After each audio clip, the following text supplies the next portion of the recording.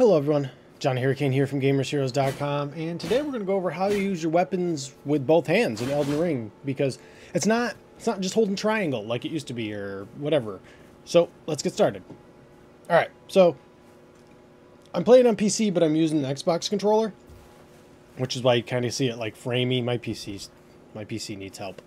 So what you want to do is hold the triangle or the Y button on your controller, and then hit the attack button with whatever weapon is in your right hand or left hand, whichever one you want to dual wield, or use with both hands.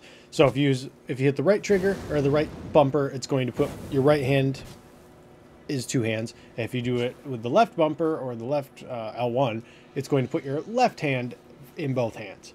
So that's how you do it. It's pretty simple. Hold the Y button. That's basically like the quick menu, so you can put other things there as well, but that's how you switch.